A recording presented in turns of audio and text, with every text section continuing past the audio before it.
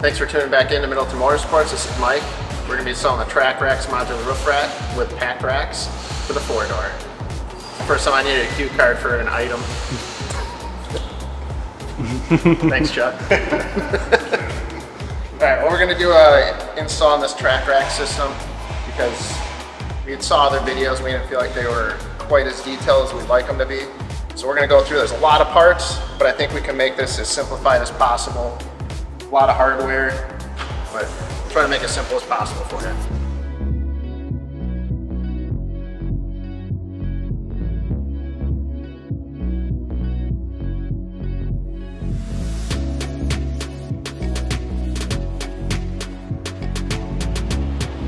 Alright, so we got the tools laid out here that we're going to need. The only complaint I have so far is that they use standard tools, which, I mean, a lot of Ford mechanics only have metrics. They've been metric since the 80s. So if you don't have a 7/16 wrench, you can always use an 11mm with this kit because it calls for a 7/16. But other than that, ready to start rolling here.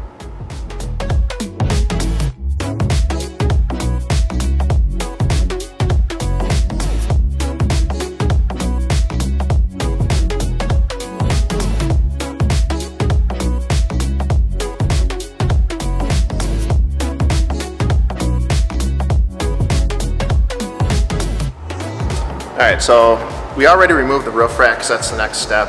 Obviously most of you guys know how to do that already, so we're not going to show that. But we got to start mounting these brackets, which go under the roof right here. So first thing I do is put the foam on this so it doesn't damage the paint. So long skinny foam here. So we found it's going to work the best if you put the foam so it just wraps around this edge here. So we're just going to put it like right to the end here. It just wraps around there.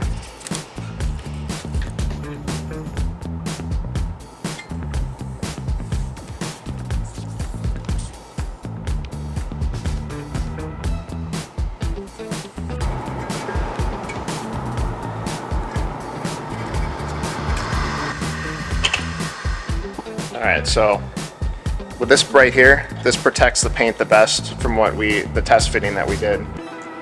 So if you install it right there, you should be good to go. Alright, so we got to start by removing these 3 factory bolts. They do have paint on them, so make sure you get the socket all the way on.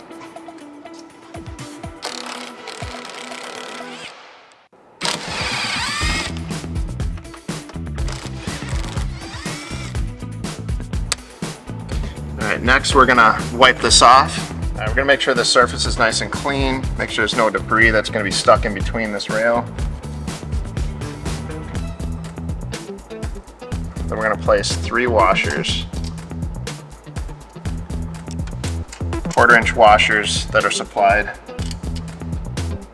Then these rails, D is for driver's side and then there's a P for the passenger side. So I go ahead and set this down. The wider end is at the back.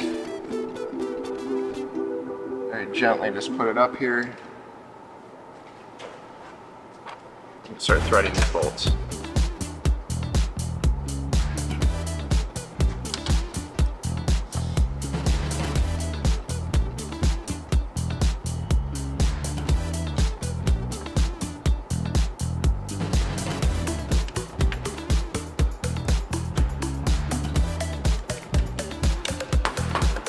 And then I'm going to put these in by hand.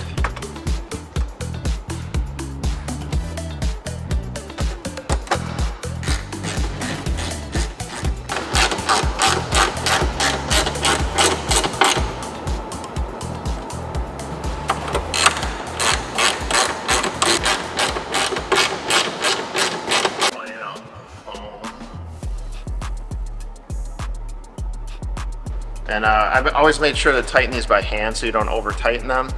You can also see where we had the foam placed. It's like perfectly right on the edge of the body here. We hope you're enjoying this video. Please make sure to hit that like and subscribe button and the notification button. Alright, we're on to the next step now. Got the roof back on. Next part is mounting these front mounting brackets to one of these braces here, and that will go on these front cross members here. So first step is take 1/4 inch by half bolt and a 1/4 inch washer, slide it through the bracket like this, and then put the flat side towards the bracket.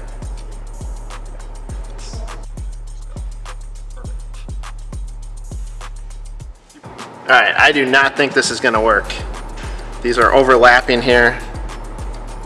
We're going to have to cut one of these so that they can line up. I don't know if these are the right brackets or they're just mismanufactured, but this will not slide into this rail the way it is. So I'm going to have to modify this somehow. Alright, this will work much better now. You should be able to slide these into the rails. Alright, now that we got this trimmed up, it should slide in there easily. Make sure you have the arrows on these brackets pointing to the outside of the vehicle. So we'll slide this in. There you go, arrow out. We already got this one on here, arrow out. Next step is to attach these cross members with these rails. First we got to Loctite these bolts that are going to secure the rails to the cross members. I just lay them all out like this, just get them all done. Yeah, they provided Loctite in the kit, so you don't need to have any. So we're going to attach the first bar to this cross member. So with this angled up, you want these on this way, because this is going to be, the windshield of the truck is going to be right here, so these need to be able to mount on the accessory point.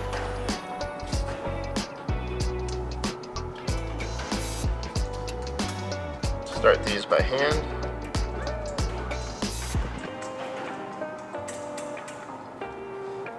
Go to the other side, 2 more bolts.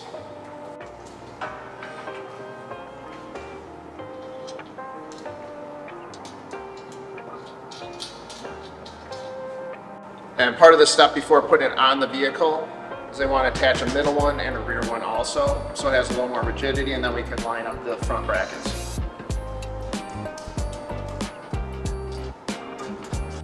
Now we're going to hand tighten these bolts.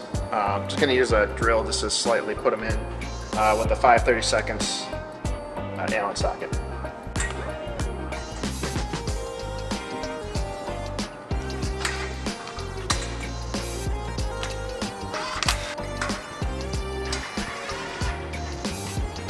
Alright, now we got to take out the accessory covers and the brackets.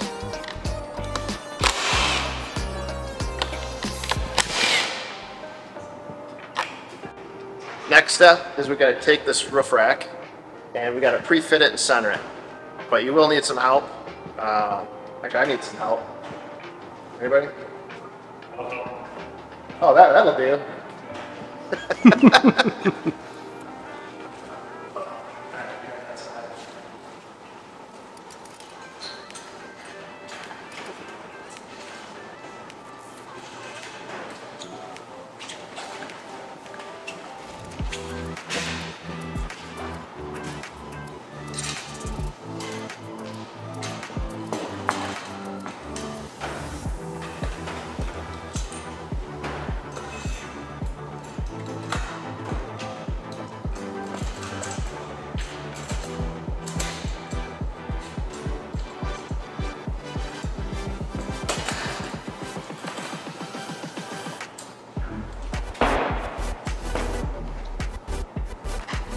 Alright, so now we gotta measure the gap. Sasquatch.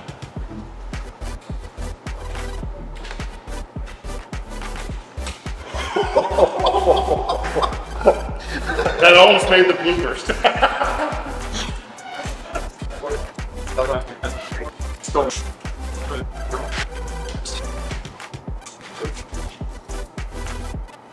One and 7/8 on both sides. I'm going to hand tighten these here.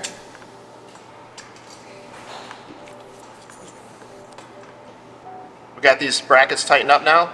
everything's centered, we're going to take this off and then we're going to assemble the whole rack. So we ran into one more issue here. These brackets, after we centered them, we took it off to go just fully tighten these, and they're still loose. So these bolts we found out were actually bottoming out. So you can see the bolts were bottoming out in this rail so they wouldn't fully tighten, and that's why the brackets were still loose. So we went ahead and found some thicker washers instead of these ones, so they might be just slightly thicker enough to make it tighten all the way down.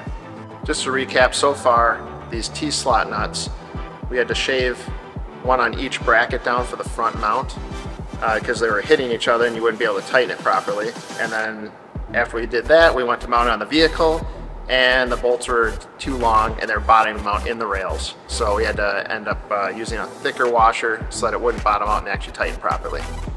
Next step is the wind deflector. We first started by test fitting the hardware and making sure it actually tightened on the rail. It does bottom out, but it does tighten enough where it's not loose. So we took it back off, now we gotta put the seal on it. So this foam part, we wanna make sure that goes towards the body. So we're gonna start on here, this corner, push it on. And it'll just press fit all the way around.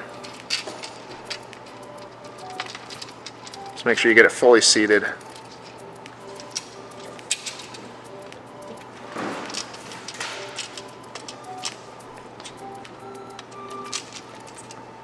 So we got the weather stripping on there. We just start about halfway between these 2 points here, and it ends up about the same on the other side then. So now we disconnected it on this side, and then we're gonna slide it in.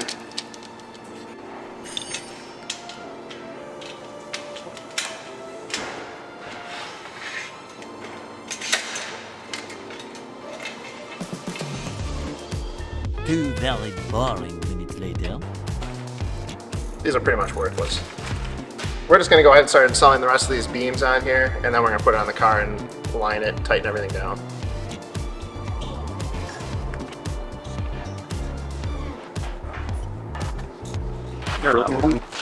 Okay, now we got to put some more Loctite on these bolts, some washers, and we're going to tighten all these bars. We got the roof rack all assembled, all the bars are in there. Next thing we got to do is put these pads in these inner and outer brackets that support it at the rear. So these kind of like fold into place. These kind of fold into place like this. So we'll start by peeling the backing off. Kind of line it up at the edge here, and I'm just going to push it down into the corner.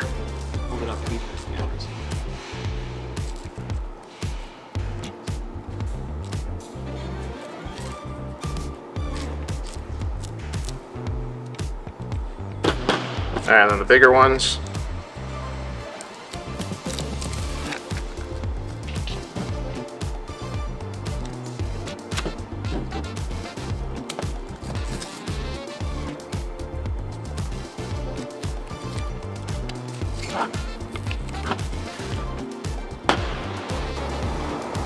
Alright, so that's installed. So we'll just continue the process on the rest of them. Alright, this is probably the funnest part right now.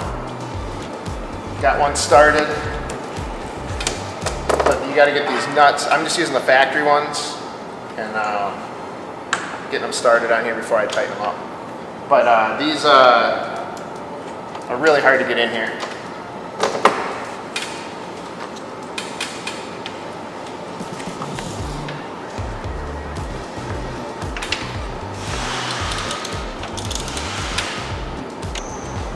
Just got the front mounting points tightened up.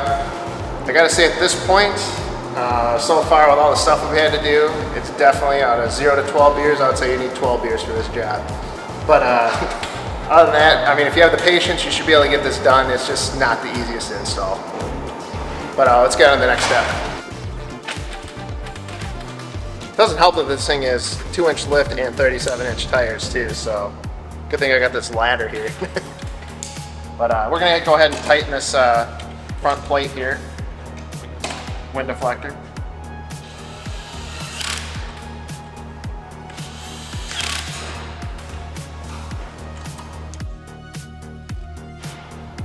Yeah, just make sure the seal is contacting the body line here.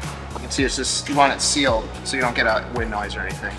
Next part is actually mounting the rear part of the roof rack. Double arrows face the rear, and those are the farmost back brackets. The single arrow ones are the front brackets, and they face towards the front of the vehicle. So we're going to show you how to install these.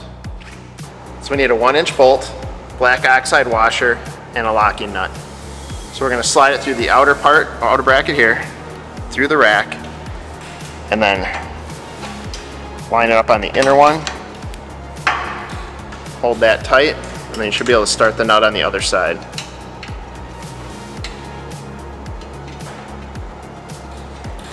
Then we got to do this with the rest of the remaining brackets.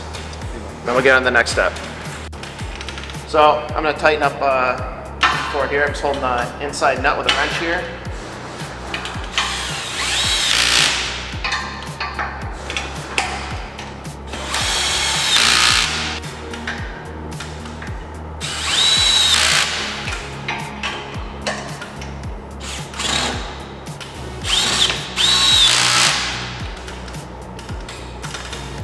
Done.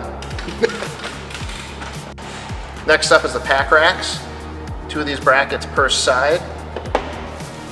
These get mounted with the stainless hardware on the bottom and then the black oxide at the top. So the one thing we'd say is with this vehicle being all blacked out, the owner would have liked all black hardware, so we'll end up switching that out later. But for now we're just going to finish installing it. Take 2 of these. Rest them in the bottom here, and then they line up with those 2 slots at the top.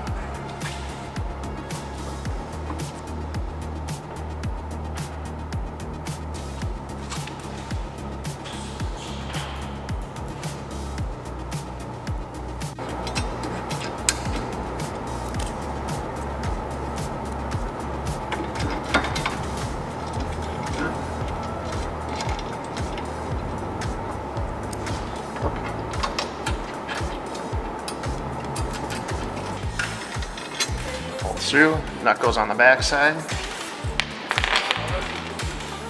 Put the bolt through, and then we put the nut on the back side.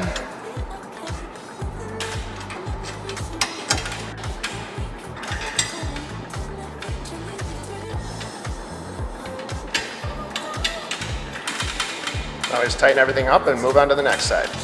All right, next is installing these mounting plates. 4 screws should line up.